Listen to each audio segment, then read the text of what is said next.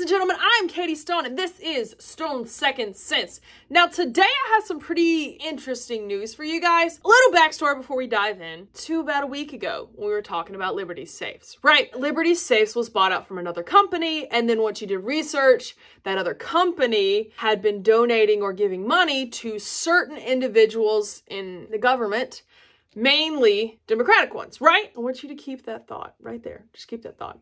Because I have a video I want to show you, and then I'm going to try and tie all this in for you. Do that.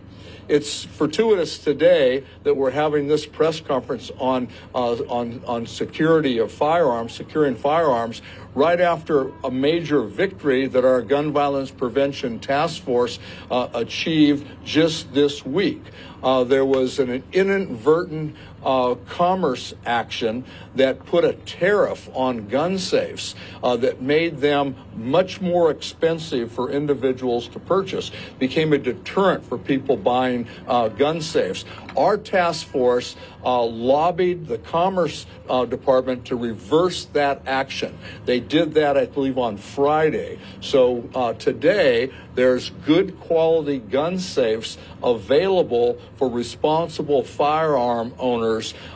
They can go right now today and get one at a good price. So does anyone else find it very interesting that this group here, and this is the Gun Violence Prevention Task Force, would be even concerned or curious, which I mean, yeah, sure, everyone wants affordable gun safes. Tell me about it. But why would they go out of their way to try and get rid of this tariff or try and make it easier or cheaper for people to get gun safes? Unless, I don't know, maybe the company who bought out Liberty Safes, right? They were giving money, potentially, these are just theoreticals for right this second. And maybe these individuals on this task force were maybe given a little money to be like a heads up on, hey, I don't need this done. I need to sell more safes. Anyone else see here? Well, that's exactly what Braden and I thought. So what we did is a little research and remember the names that we had up. So we pulled up that list. I sent that over to him. I was like, hey, remember this list. And then we pulled up the list from some of the individuals that are part of this Gun Violence Prevention Task Force. And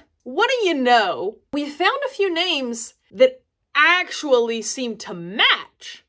Now we're talking Warnock. We're talking David, God, I cannot ever pronounce his name. Sicily? David Sicily?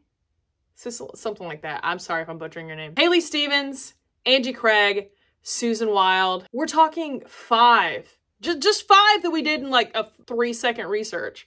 We found 5 names that coincide with the list of names we had from Liberty Safe mother company that bought them out, that donated funds to these certain individuals. So maybe it's a coincidence, maybe it's not a coincidence, but I want to let you know that Braden and I did a little research, and the Liberty Safe Company and this Gun Violence Prevention Task Force have a lot of names in common. So you do what you will with that information, and let me know your thoughts on this, because I'm really intrigued by it. I think you will be intrigued by it, and I want to know your thoughts down in the comments.